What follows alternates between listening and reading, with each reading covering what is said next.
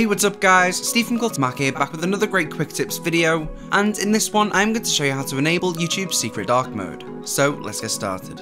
For this to work, you need to be using the latest version of Google Chrome and to be logged into an account.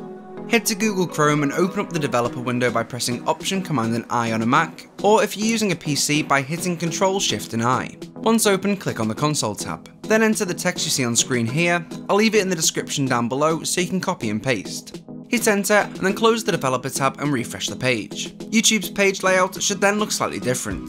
Click on your profile icon in the upper right and you should now see a new options panel. Click on the dark mode button and toggle it on. And it's as simple as that. Well, that's it for this quick tips video, but if you found it useful, go ahead and hit that like button down below and hit subscribe so you don't miss a single video from Mac. I'll catch you in the next one.